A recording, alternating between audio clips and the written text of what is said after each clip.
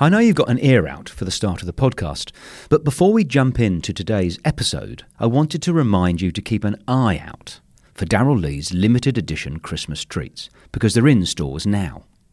Like the iconic Christmas nougat pudding, so yummy and a gorgeous little gift. And some delicious Chrissy-themed twists on your favourite treats, like the Darryl Lee Rockley Road with chewy red and green jelly pieces, green and red crunchy milk chocolate balls, my favourites, and green apple and strawberry flavoured licorice. Watch them disappear. Your Christmas treats table will pop with colour and scrumptiousness. Spread some joy, bring the fun, and enjoy the Christmas tradition that is Darryl Lee. Hurry before they sell out. Darryl Lee makes Christmas better. This is The Five of My Life with me, Nigel Marsh. The series where I talk to notable people about 5 of their defining things. The way it works is my guests always choose a favourite film, book, song, place and possession. They tell me their choices in advance so I can research them, but they don't tell me why they've chosen them. That's the subject of our conversation. The reason I devised this series is I wanted to create a slightly different way to gain an insight into the real lives and thoughts of prominent people.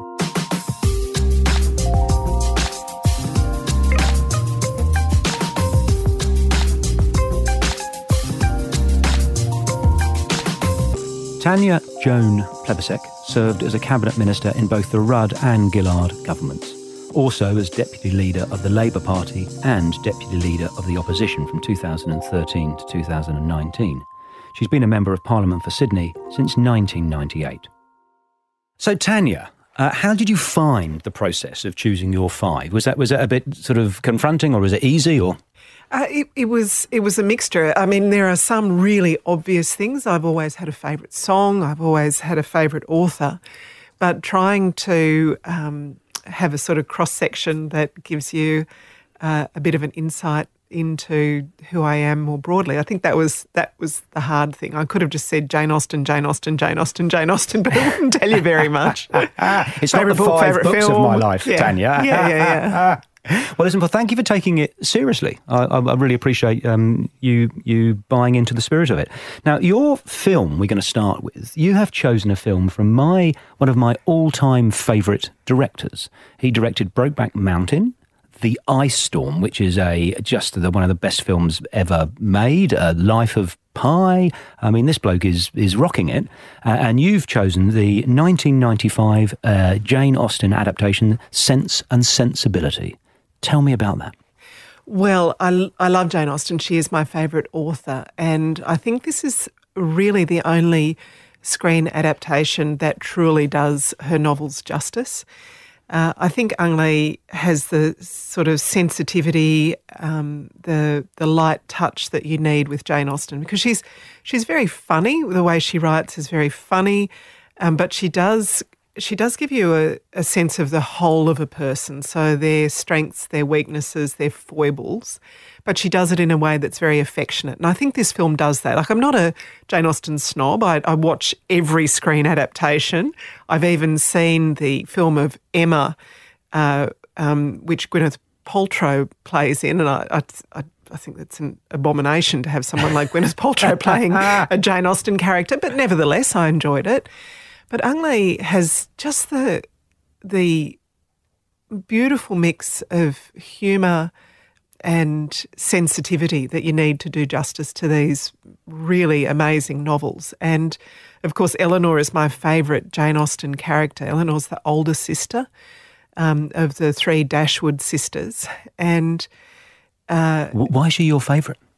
She's my favourite because she's sensible, she's intelligent, she's responsible, and she feels deeply and strongly, but she doesn't have to display that all the time. Marianne, the middle sister, who is the sensibility in the title, so Eleanor's the sense and Marianne is the sensibility. Marianne's feels very deeply, but it's always on display. She's very melodramatic. She's passionate. What she reads, the way she reads it, the way she plays the piano. And poor Eleanor's left to deal with the fallout of their father's death and finding a new home and managing the family finances and caring for everyone around her.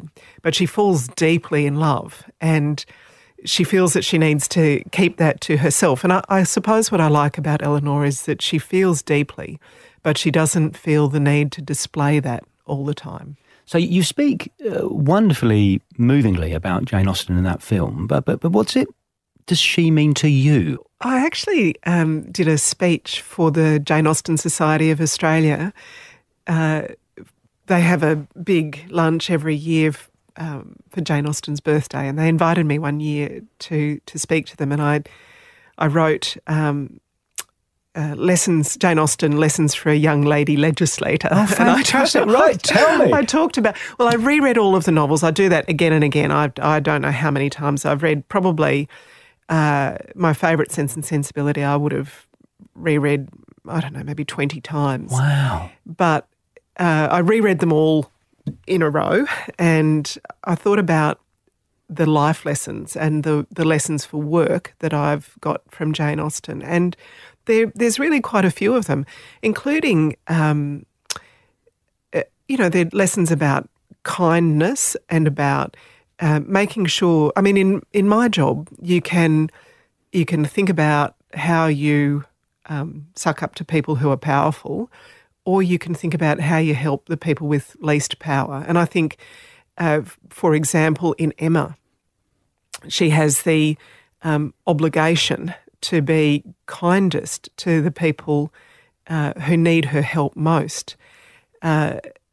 There's so many lessons for life in Jane Austen. What I really like about her writing is the way that your relationship with the characters changes as you yourself learn more about the world. So in Pride and Prejudice, you think, oh, what a silly woman the mother is, until you work out, hang on a minute, she's got 5 daughters that are going out into the world with nothing because the parents have basically spent their income as they've received it.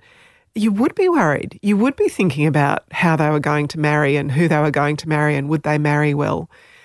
She's a beautiful, subtle, funny, witty, intelligent writer, and there's plenty of life lessons to be learned. And to have an enduring appeal, especially around gender roles, and to be from such a different society and era, I think, what a genuine talent and gift that she had. The fact that you can be enjoying it and getting things out of it in 2019, given when she wrote it, is amazing. It's just fabulous.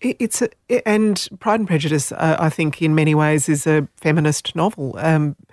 Elizabeth is saying, I don't want to marry unless it's for love. And she's quite explicit about how unfair it is that women don't get to choose. That, they end up either married to someone for reasons of financial security, or they end up portionless and penniless. She says how unfair it is that they can't just, ride off and make their fortune as young men can.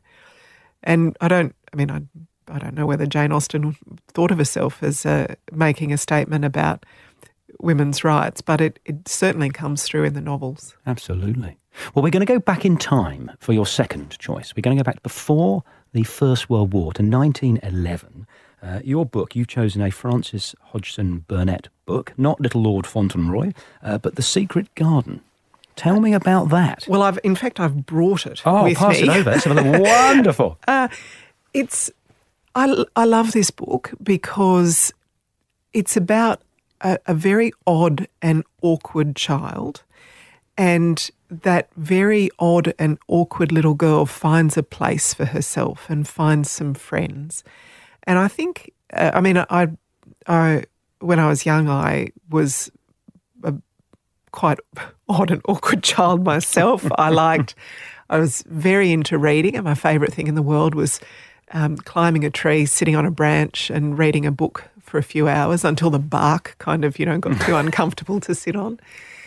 I had 2 brothers who were a lot older than me, so I did feel like an only child sometimes. And this little girl, Mary, she gets teased. She gets called Mary, Mary, quite contrary by the other children, and she is an awkward and difficult child, but she finds this secret place where this secret walled garden, and the mystery of it. I think the first time I read this, I found the mystery of it really compelling. But I also think that every child likes the idea of having a place that they have command of, their own garden, their own bedroom, a little cubby house somewhere. And just as Mary sort of blossoms in life and begins to make friends and become less difficult, the garden blossoms and new life comes to it. So I loved the mental picture I had of this walled garden that was only her own. I loved the other characters in it. So Mary is very difficult, but she thinks everybody around her is very difficult. She's always looking for someone to blame. And then as she grows up, or in this novel, she becomes easier to get along with, more pleasant, and the garden, blossoms in that time. And I read and reread this book as well because I loved the mystery of it and the resolution of it. Love a happy ending. The resolution of it, where these lonely children find someone to love and a place that is their own. It's a charming, inspirational book, but it's also, I think, surprisingly thoughtful. There's a line in it which I just think is wonderful. It's, "Where you tend a rose, a thistle cannot grow." And that, obviously, that might be true in a gardening sense, but it's like if you have a smile on your face, you can't have a frown. If you have a positive thought, you can't have a negative thought. The book is, it's like not a children's book. I mean, I know it is, but it's rewarding on every level. I reread it again a few years ago, and I enjoyed it as much as an adult as I did as a child. But I've thought of it quite differently. So I thought of the father in the book, Colin's father, who is so grief-stricken that he's unable to care for his son, and is running from that grief all the time, and how he finally comes home and is able to reconcile his grief and think about the love that he has for his son. As an adult, I was much more focused on that and I suppose the healing power that the garden has for him. So tell me, talking about your about the dad in the book, tell me more about your childhood and Joseph and Rose and when you were growing up. Did you speak Slovenian? Is that right, in your around the kitchen table? Well, yes and no. I mean, I was born in Australia, so I can speak Slovenian. We spoke Slovenian when I was very little, so it was my first language, I guess. My mum was home looking after us. We spoke Slovenian. Then when I started school, I pretty quickly switched to English. My oldest brother was born in Australia. We were all born in Australia, but my oldest brother started school not speaking English because he was home with mum and she was speaking Slovenian to him. Her English wasn't that great. So I was lucky I had older brothers and by that time TV. So I think I probably learnt TV English from Humphrey B. Bear and Miss Pamela. I love having a second language. It's actually beautiful to have two cultures to draw on. But my Slovenian now is a bit rusty, I'd have to say. It's better when I'm there for a few days or a few weeks, but I don't get much chance to visit Slovenia these days. I remember when I was a child, we'd go there and I knew I'd sort of settled in. After about the second week, I'd start dreaming in Slovenian, and I'd think, yeah, okay, my language is okay now, and I'm dreaming in Slovenian. My parents were, I've still got my mum. My dad died a few years ago, but they're just beautiful people. They're lovely, kind-hearted, hard-working, decent people who always looked after us beautifully, looked after their neighbours and their community. One of my favourite sort of illustrations of my father, the sort of person he was, we had an empty sort of patch of land across the road from us where the council built a car park and they put in these little saplings around the car park. And in summer, there was no tap or hose down there. My father used to fill up these huge buckets from our place and carry them across the road and water the trees every weekend to make sure that they survived. And I think the thing about that was he never wanted any acknowledgement or praise for doing that. It was just the right thing to do. And that's their whole lives. They were people who just wanted to do the right thing. They didn't need anyone to notice it. They didn't need any congratulations or applause for that. They just wanted to live their life in a way that looked after and supported other people and made the world a better place. And I think there's a lot of quiet, good people like that around, but I was lucky to be raised by two of them. It's wonderful listening to you. There's quite a nice link to your third choice because the title, Wide Open Road, suggests the journey. And I am incredibly grateful to you because as an immigrant myself, a POM, I had never heard, to my shame, that song. Oh, it's such a great song, isn't it? 100 times. I've been, humming it for the last 3 weeks. But there was an amazing review of the video, the official video of it, which I just thought, one of the best things I've read, which was, this video is basically an entire Tim Winton novel in 4 minutes. Anyway, so tell me about the 1986 Triffids song, Wide Open Road, and why you chose it and the story behind it. Well, it's just a great song. If it had no story behind it and no personal connection, it would just be, stand alone as a great song. But I love the Triffids more generally, and once again, I have brought a prop, which is fantastic. Which is always wonderful when you're listening to the wireless, isn't it, to have props in the studio.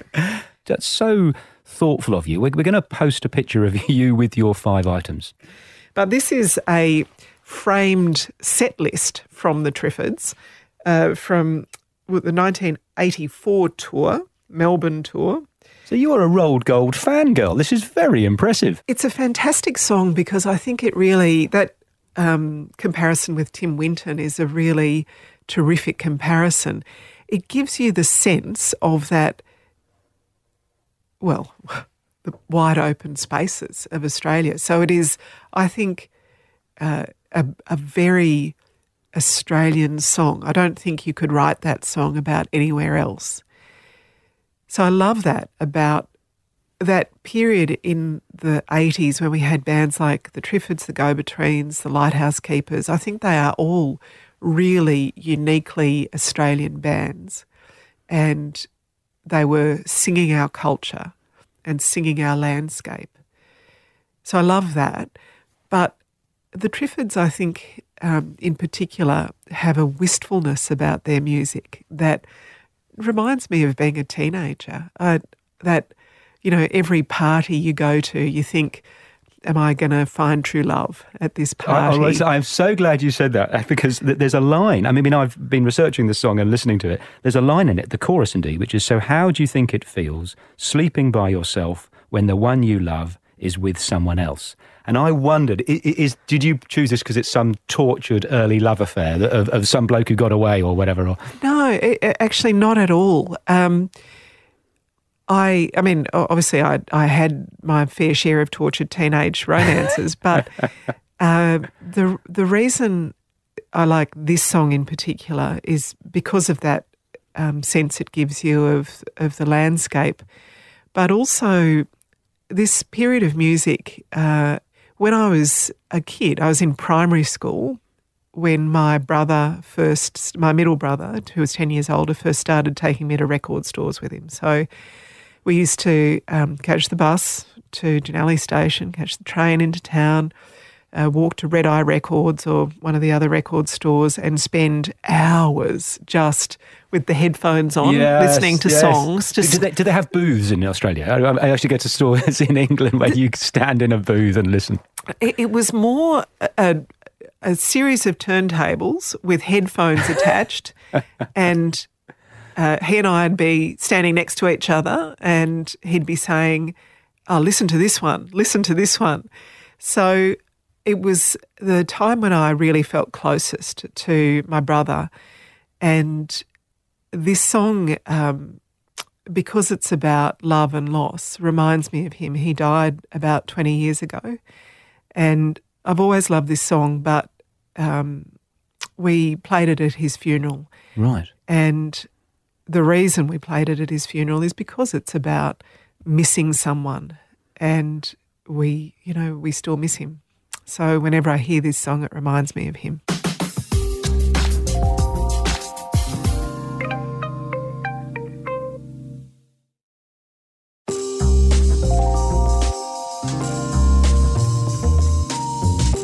Your fourth choice, you have chosen the Royal National Park. Now, I think we might have something in... Speaking of tortured teenage love affairs, many of them started. What? You... Not many. I mean, that sounds terrible. One or two of them may have had a backdrop of beaches in the Royal National Park. So your go-to date was let's go for a walk? Or... Sometimes, yeah. I really like the Royal National Park from a very early age because just like that, you know, those Australian bands that I was talking about earlier give you that sense of freedom. Going to into the bush gave me that sense of freedom. And we used to go, you know, almost every weekend, I guess, when I was a kid. We'd have a picnic at Audley Weir or go bushwalking or go kayaking in Bundeena, kayaking around Port Hacking. And I loved the sense of physical strength and confidence you could get, you know, climbing over rocks and jumping off cliffs into the water. Have you done the Guatemala cliff jump? No, because that's idiocy and people keep breaking their backs doing that. I'll tell my two twin daughters who've done it. One of the stupidest things I have ever seen is a father holding on to a 2 or 3 year old child doing the Guatemala cliff jump. What, with the child? With the child. And, of course, the heavier you are, kind of the deeper you go and the longer it takes you to come up. This idiot man had this child underwater for God knows how long before they came up spluttering and the child screaming. That's horrible. Sorry to sound judgmental, but That's horrible. I am all for physical risk. That is idiocy. But there are other safer places where you can dive into the water and really enjoy it. And I love Guatemala. It's beautiful. If you can manage to go down midweek. These days the Royal National Park is actually very, very crowded. I went down to Burning Palms recently, which is somewhere that I used to spend. A friend of ours had a shack down there, and we used to spend weekends down there, and sometimes 2 or 3 weeks during the school holidays. And it was great, you know, kerosene lamps, kerosene fridges, old Argus stoves, just shacks built during the Depression made out of offcuts. And people lived there during the Depression. It's a unique part of Australian or Sydney history, actually. But it's kind of pretty close to camping, really. We'd spend weeks down there and you'd hardly see another soul. And I was down there recently and there was a parade of people walking down to the Figure 8 pool, which is just around the bottom of the cliff from Burning Palms. What I loved about it as a kid and as a teenager was that incredible sense of freedom you get from being in the Australian bush and the sense of physical confidence you get and competence when you're climbing around up and down cliffs and swimming and, you know, just washing in the creek, no showers or anything like that. It was great. Completely concur. I mean, I adore the Royal National Park, and it's Marley Beach. I remember standing on there laughing my head off just out of joy. You go, I can't believe, I mean, it only took me an hour to get here and it's like I'm in the middle of the wilderness. It's beautiful. And then I spied some litter.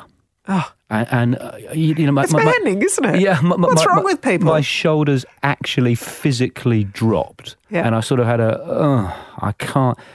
Talk to me a little bit about your view of where we're headed. Don't ask me about litter. I'm opposed. I am firmly opposed. Yeah, I could talk to you about that for the environment for ages, but I'm going to move you on to your fifth and final choice, which is usually my favourite because people get very personal on this choice. And you've chosen as your possession a wooden goanna carving from the Purple House in Alice Springs. Tell me about that. And tell me you've brought it in like the... I actually have got a photo if you want to see it. Good on you. On my phone.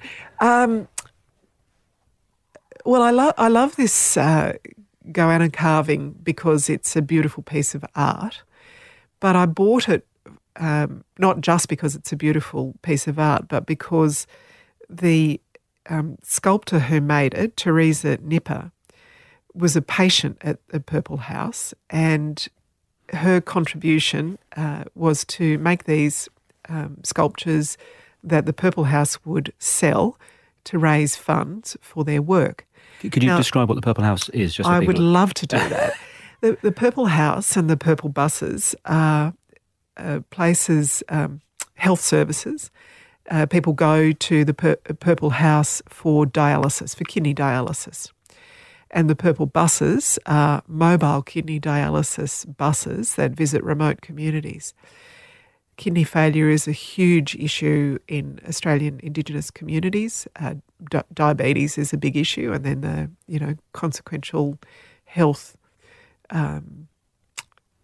issues like reduced kidney function become very serious very quickly, because if you live in a remote community, it's harder to get the treatment that you need. So the Purple House does a fantastic job in Alice Springs. People come from remote communities into Alice Springs and do their dialysis at the Purple House. But a lot of people really miss their home country. So the mobile buses go to remote communities for a few weeks at a time so that people can travel back to their community and have some time with their family in their home, surrounded by what's familiar to them. I first got to know Purple House and the Purple Buses when I had the health portfolio, when I was a minister, right. The health minister, and we supported them financially then. But I guess the goanna, as well as supporting the work of Purple House, doing it by buying the goanna myself, it reminds me every day of the enormous privilege of the work that I do. The fact that I've been in Parliament now for 20 years and I've visited remote communities. I've been involved in the cultural and religious celebrations of all sorts of communities in my own electorate. You get a real insight into the diversity of Australian life because it's your job to represent everybody. And that's just a privilege not afforded to many Australians, that you see every part of Australia, you meet with every community. And it has its difficulties. Some of the issues we deal with are difficult, complex, hard to resolve issues. It's a lot of time away from home, the hours are long, it's a lot of work on weekends. But overwhelmingly, the opportunity of meeting with and representing so many different people on so many different issues is just wonderful. It's just a great honour, and my goanna reminds me of that every day. And when are you going to take the top job? Look, I've been very happy every day of my time in Parliament to be the member for Sydney, to be a minister or a shadow minister. It was a great honour to be the Deputy Leader of the Labor Party, a greater honour than I ever expected. So my focus is really on doing the job that I've got in the best possible way I can. Well, you need to know that my wife's mates, so female book club, etc., they all want you to run for the top job. Well, so get over yourself and run for the top job. Well, that's very kind and very generous of them. But, the most important thing is that we work as collaboratively as we can as a party and I think as a parliament across the parties to do the best for our nation. And personal ambition should be no part of that. I'm going to come on to my last traditional question. Could you please tell me who you would like to hear on Five of My Life next and why? I think Julia Gillard. I'd love to have Julia on, right. And I think people would be really interested in hearing, the questions you ask are really so personal. I think people would love to see that side of Julia. She's got so many people who are so affectionate towards her and think that she had a tough run as Prime Minister. A lot of personal attacks on her. I think there'd be a great number of people who'd be very keen to hear about her favourite book, her favourite song, her favourite film, that part of her. Wonderful. Well, then I might just ask you for her email when we finish. Tanya Joan Plibersek, you have been an absolute Roll Gold legend. I'm going to ask you about those bush walks later. Thank you so much for sharing the 5 of your life. It's been a pleasure. The 5 of My Life was presented by me, Nigel Marsh. Producer, Alex Mitchell. Sound production and theme music by Darcy Thompson and Matt Nicholish.